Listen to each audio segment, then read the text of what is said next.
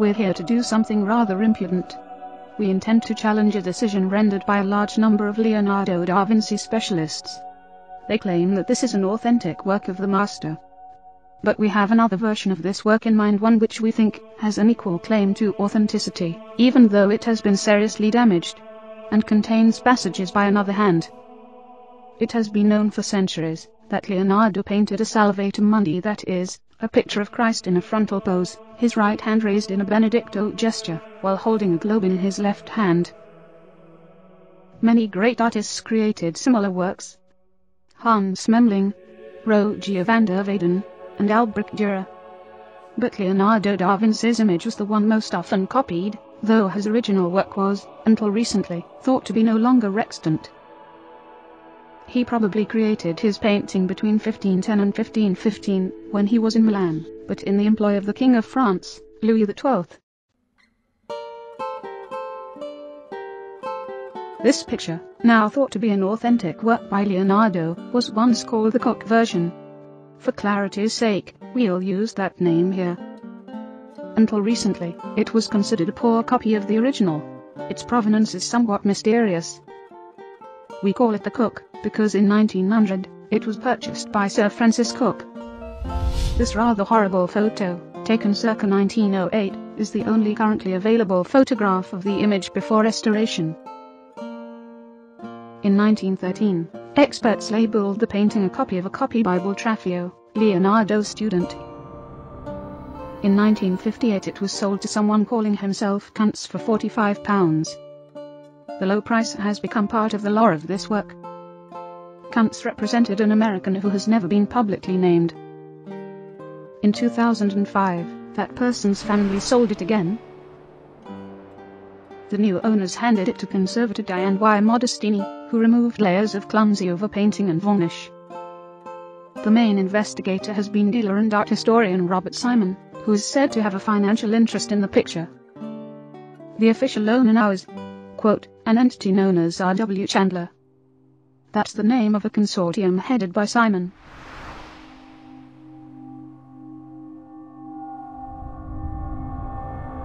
So where was the Cook before 1900? Simon claims that there is a record of it being in the collection of England's King Charles I in 1649. That turned out to be a rather significant year in the king's life, for other reasons. The new owners of the painting sold it back to Charles II when the monarchy was restored. Then it ended up with the Duke of Buckingham, whose heir put it up for auction in 1763. After that, the trail is lost. So we have two huge lacunae in the history of this painting. We have at least a 136-year gap between 1513 and 1649. And we have a 137-year gap between 1763 and 1900.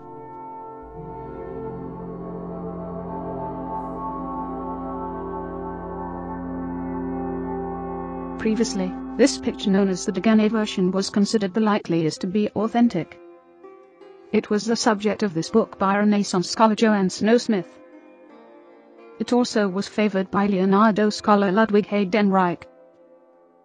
In 1972, the Louvre subjected the Ganay to scientific study, and found no technical reason to exclude attribution to Leonardo da Vinci. The advocates of this painting claim that its history can be reliably traced back to Anne of Brittany, the wife of Louis XII, Leonardo's great patron, and died in January of 1514, and it is said that she bequeathed this Salvator Mundi to the Order of St. Clare. It hung in a convent school in Mount Aze, run by the order. That convent was founded by Anne's family. The best-known pupil of the school was Louisa Johnson, who married John Quincy Adams. She must have seen this painting. The convent was dissolved in the 19th century, at which time, it is said, this painting was sold to the Baron de Laurenti. He was a French royalist best known for getting into a duel with the infamous General Boulanger.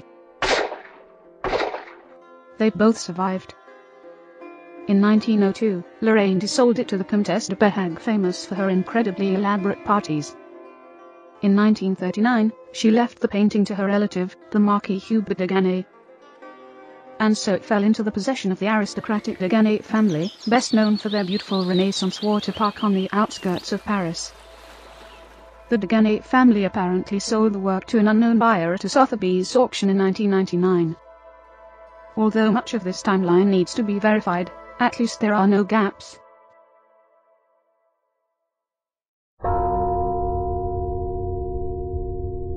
News accounts and a recent BBC documentary have asserted that the cook has been authenticated. The experts involved are quite formidable. Foremost, of course, is Robert Simon. Other scholars include Carmen C. Bambach of the Metropolitan Museum of Art, Peter Omarani, co-director of the Last Supper restoration, and Martin Kemp of Oxford University. According to Simon's press statement, the painting was authenticated based on these criteria. 1. The quality of execution. 2. The existence of pentimenti, or small changes. 3. The resemblance to a 1650 etching of Leonardo's Salvator Mundi by Wenceslas Holler. 4. The resemblance to these preliminary drawings indisputably produced by Leonardo da Vinci. We will deal with all of these points. For now, we would ask you to note one aspect of Leonardo's drawing which these experts don't mention. This odd fold in the fabric. Hierdenried called it the omega fold. He believed that Leonardo deliberately made it look like the Greek letter omega for symbolic reasons. We don't really see the omega fold in the cook. We do see it clearly in the Ganay version. The inescapable conclusion. Whoever painted the Ganay was not simply copying the cook. The creator of this painting must have had access to this drawing. If this is a mere copy, why does it reflect the artist's drawing better than the cook does? In the Ganay, and in the drawing, the omega fold and the surrounding material bulge slightly over the leather crossband in a convincing fashion. That's not what we see here in the cook.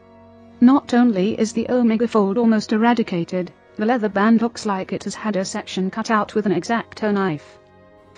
This is downright bizarre. It looks like someone executed this section of the painting without understanding what the artist intended in the original drawing. But how could such a thing have happened, if the same artist did both this drawing and this painting? If we turn to the face, we see that the center of the nose does not match the center of the mouth, the center of the chin, or the central point between the eyes. Artists are taught that the sides of the nostrils usually line up with the corners of the eyes. That's not what's happening here. The nose has a knot curve. It's as though Leonardo used Stephen Fry as a model. On the Ganay, the nose curves the other way. As we'll see, that's a telling detail. On the cook, the eyes don't align. The eye on the left is higher. Did Leonardo paint these eyes? In 2012, Martin Kemp appeared in a documentary about the Bella Principessa, which was recently ascribed to Leonardo. This is enormously magnified. You can see these little tiny marks, which must almost be done with a one-hair brush or something like that. And the lower lid, I mean, just look at that. There's two little lashes there. We find no such details here. The modeling seems poor. Here's the Ganay. Look at the subtle upper and lower eyelashes. Note the very subtle shading where the lower eyelid meets the eye. You can see the very carefully executed highlight on the lower lid. Then there's the lacrimal caruncle, that's the pink bit in the corner of the eye. This is what we expect from a skilled observer of anatomy. Compare the cook to these eyes in the Annunciation. And this face is quite a bit smaller than the face of the Salvator Mundi. Here are other eyes by Leonardo da Vinci. Leonardo understood that the eye is not flat. The eye is a sphere set within a socket, with flesh draped over it. Which eyes look most like the work of Leonardo da Vinci? We do feel that Leonardo had a hand in the cook, literally. It's hard to believe that anyone other than Leonardo painted this hand and sleeve. By contrast, the hand in the Ganay displays somewhat less delicate modeling. Was this section painted by a student? Perhaps. Or perhaps Leonardo did not quite complete this version of the painting. Compare the Ganay to the portrait of a young musician, widely, though not universally, thought to be painted by Leonardo circa 1490. The body is unfinished, as is the hand. Looking elsewhere on the Ganay, note the execution of the cross straps and the orphery, with their intricate geometrical designs. Each incision in the leather has its own highlight. The knotwork certainly seems Leonardo-esque. The threads even have individual highlights. Compared to these drawings by Leonardo, the cook also features excellent leatherwork and knots. The match is almost exact. How can this be?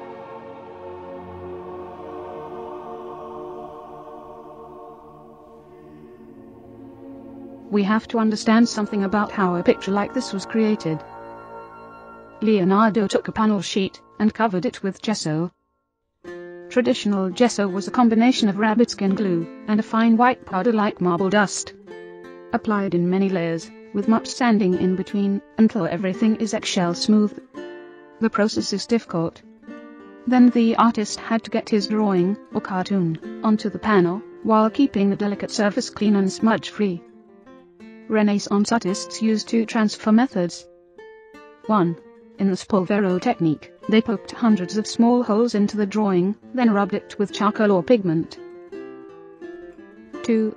The Colco technique involved rubbing the back of the paper with charcoal, so it could be used like carbon paper. Sometimes they used oil to make the paper transparent. Now that we understand how the panels were produced, we can establish definitively that the cook and the Ganay are related. They came from the same preparatory drawing, or cartoon. How do we know this? If we use computer imaging to overlay one painting atop the other, we find that all of the major elements match up exactly. Even the intricate scroll work on the leather bands is the same.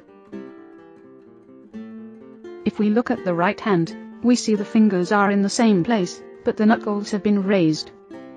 Obviously, this was done because the cook was painted on a somewhat smaller panel. The artist needed to get the hand into the frame. The only major portion which does not match up is the face. We'll get to that soon. These two paintings have relationship to each other. We cannot simply say that one was a mere copy of the other. If you declare the cook to be authentic, then you are also saying something profoundly important about the Ganay. The image area of the Ganay extends beyond the image area of the cook. We shall soon present evidence that the larger composition reflects Leonardo's original intent. This additional material may indicate that the Ganay came first. Why would any artist create an oversized cartoon for an undersized panel? Let's get back to the mismatched face. The National Gallery of London argues that Leonardo used multiple cartoons for its version of the Madonna of the Rocks. In that painting, the faces appear to have been prepared separately from the figures. It has been said that Leonardo never really finished the face of Christ in the Last Supper. There was something ineffable that he wanted to capture. We think that he drew the Salvator Mundi's face on a separate sheet of paper. This allowed him to make as many drawings as necessary to get it right. As noted earlier, the left eye is higher in the cook. In the Ganay version, the right eye is higher. The difference is subtle, but it's definitely there. The nose is curved in the opposite direction. Conclusion: the same cartoon was used for both. When the cook was produced, the artist for whatever reason reversed the preparatory drawing. Since the light is coming from the left, the painter of the cook had to adjust the shading accordingly. In our opinion, the misalignment of the eyes seems more obvious on the cook, perhaps because the face was left unfinished. Or perhaps this part of the painting was completed by a student.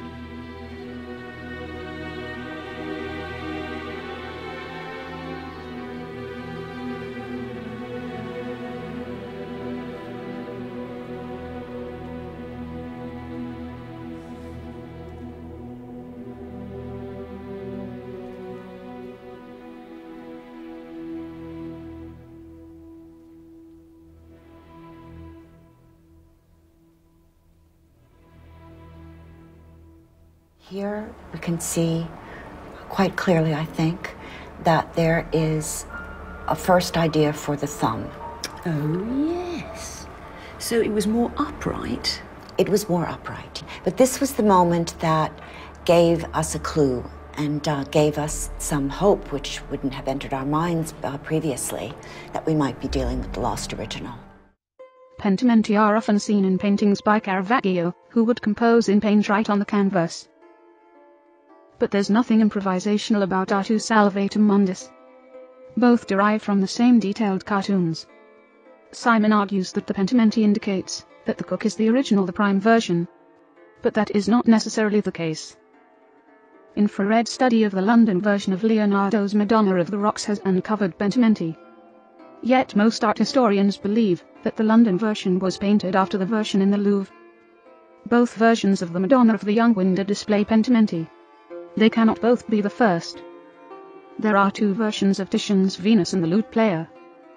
One is owned by the Metropolitan Museum of Art, which argues that both paintings were generated from a single tracing, and that small changes in Pentimenti do not necessarily signify priority or the superiority of one version over the other. The controversial Dmitry Rybolovlev, which may or may not be by Raphael, is a partial copy of the Sistine Madonna, which is indisputably by Raphael. Although the Tondo is a copy, it displays a number of Pentimenti. The Dmitry Trust website says that, quote, Pentimenti cannot be considered as indubitable proof of originality. If Pentimenti were found to exist in these copies after Leonardo, would the copy suddenly become the original? It is possible that the artist of the Cook version simply experimented with a change in the position of the thumb. A minor change of this sort does not, in and of itself, prove originality.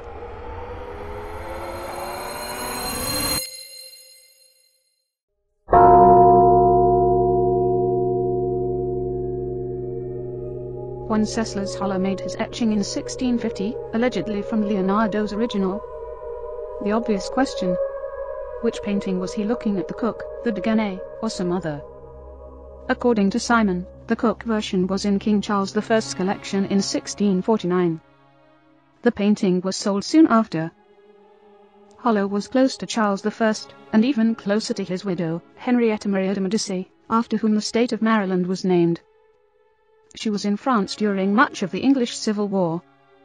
No one is sure where Hollow was in 1650. Joanne Snowsmith found evidence that he accompanied the Queen, now the Queen Mother, during her French exile. As if the poor woman's life were not complicated enough already, there was also a war going on in France at this time, the War of the Fronde. Because of all the violence around her, the Queen Mother found it advisable to retire to various convents.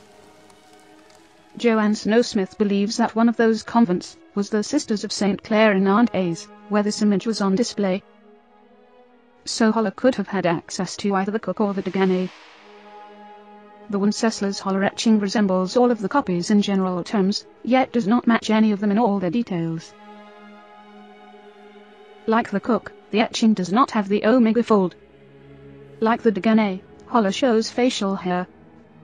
We also see facial hair in the copy in the Detroit Institute of the Arts, and in this version in a private collection in Zurich, and in this version formerly in the Vittadini collection, present whereabouts unknown. The Worsi version, known only from this photograph, deserved special attention. Unlike any other version, the aspect ratio matches that of the Hollow etching. The sleeve is buttoned, as in this drawing by Leonardo, a feature not seen in other versions.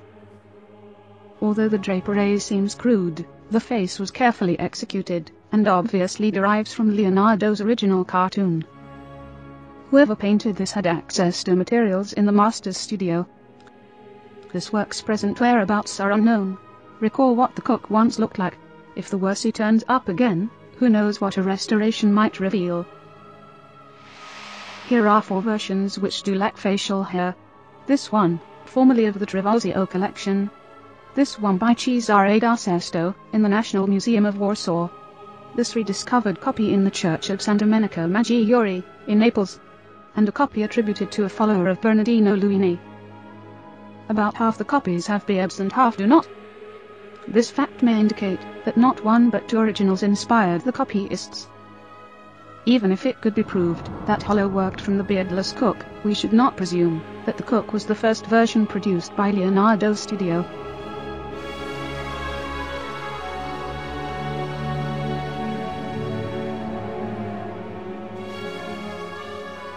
The tests done by Diane Y. Modestini indicate that the cook was done in a fashion consistent with Leonardo's technique. However, in 1972 Madeleine Auers, director of the laboratory of the Louvre Museum, conducted tests on the Ganay which came to the same conclusion about this painting. Another painting under her care, the St. John, used the exact same kind of high-quality walnut panel as the Ganay Salvator Mundi. By contrast, the cook was painted on a rather carelessly chosen panel. Oh, and not in the wood. There was a Oh, knot I in the wood. see. The wood had this defect. The Ganay has not been restored, so we don't know what it originally looked like. An unusually glossy varnish helped to preserve the original brilliant colors. The black background was certainly added by another hand. The light blue mantle over the left shoulder is a clumsy overpainting. There was once a cross over the orb. That cross not part of the original painting. Later still, it was badly covered up by the house painter who slapped on this coat of blue paint. We can see red through the glass. If the mantle was originally red, the painting would have looked something like this. We would like to offer a tentative theory. Just as there are two versions of the Madonna of the Rocks, and two versions of the Madonna of the Spindle, Leonardo wanted there to be two versions of the Salvator Mundi. He did this one first, not quite finishing some sections. When he began work on his second version of the Salvator Mundi, the hand was the first thing to be painted, but he left much of the painting incomplete. Later, it was finished by a very gifted student or follower of Leonardo, probably after his death. The student did not have access to his drawings. The student tried to divine the master's intent as best he could, but errors occurred. This may be just a theory, but it has the virtue of covering all the currently available evidence. A simplistic attribution of this one panel, and no other, to Leonardo da Vinci does not cover all the facts.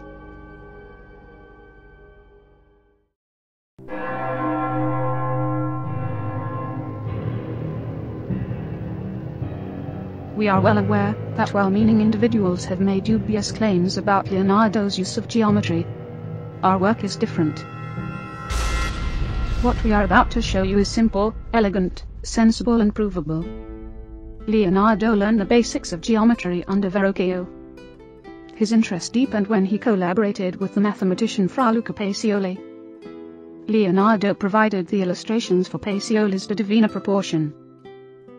Although Leonardo investigated many different geometrical constructions, he was particularly fascinated with the octagon. In his study, geometer Mark Reynolds notes that it is obvious to anyone spending time looking through Leonardo's sketchbooks that he drew octagons and octagonal systems almost obsessively throughout his long artistic career. In rapid sketches, and in considered drawings, from floor plans to mechanical devices, we find octagonal shapes taking precedence over other geometric systems.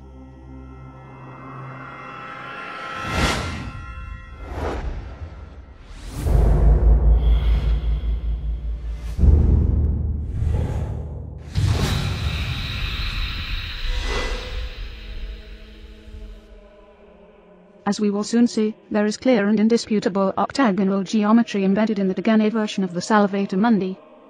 But before we get to that, we must understand a few basics.